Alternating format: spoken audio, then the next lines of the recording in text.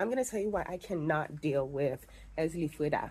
I love being broke. Why would I care about a spirit that wants the finer things in life? I love working, and I don't need a spirit that's going to bring me a sugar mama, sugar daddy. I don't like to be taken care of. I just don't. I cannot stand the finer things in life. Please give me the broke shit, give me the cheap shit. I love putting other people first. So why would I want a spirit that believes that you should put yourself first? No, I can't do that. I love letting people walk all over me. Do not try and bring me opportunities. I don't want a spirit around who's going to bring me opportunities. I like it when doors are slammed in my face. That's the life that I want to be living.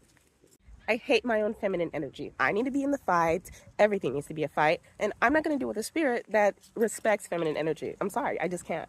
Who needs this much sexual empowerment and freedom? Not me. Not me.